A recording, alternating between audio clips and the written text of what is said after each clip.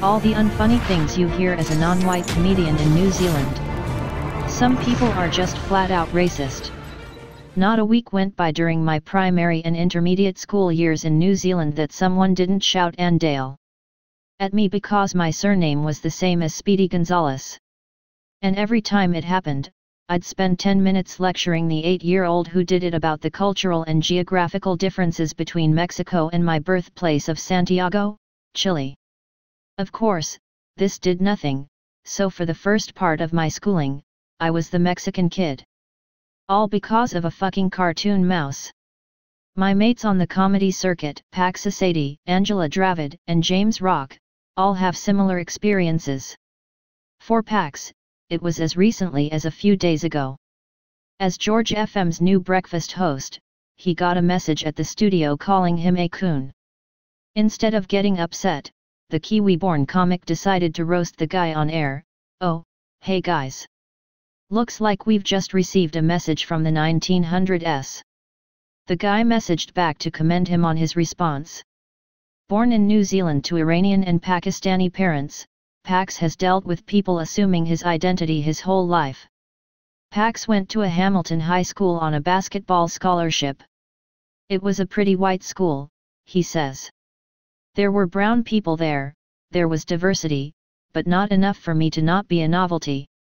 I was the token, to the point where they called me the black guy, and to fit in, I had to adopt that.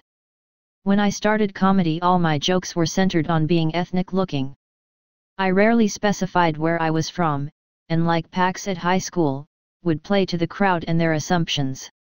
I did jokes saying I was Middle Eastern, Indian and other Latino nationalities. Over the years I've learned that apart from those jokes being unintentionally racist, I can now mention where I'm from without doing a whole hour about the way I look.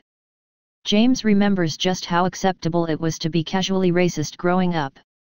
It used to be a compliment in high school when people were like, "You're Asian, but you're not that Asian," because I didn't have an accent and stuff, and I'd be like, "Oh, thanks guys."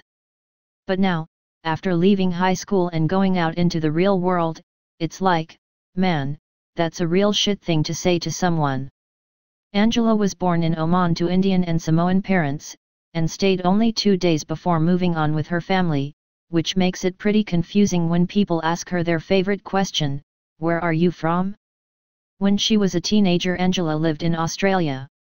She recalls being on a bus and laughing at a joke someone made about Aborigines. I probably shouldn't have laughed at it, but the bus stopped, and people were like, "Why are you laughing at that when you're an Aborigine?" Since moving to New Zealand, Angela gets mistaken for Maori a lot. Even when she spells out her heritage on stage, she gets some weird reactions. I did a joke where I say, "I'm half Indian, half Samoan, which makes me diabetic," and a woman in the front row yelled, "That's not funny, I work with you people." Neither Angela, or anyone at that show, had any idea what that lady's job was. Although in 20 years it's got easier to explain to someone where I'm from, people are still pretty keen to assume my ethnicity from a first impression.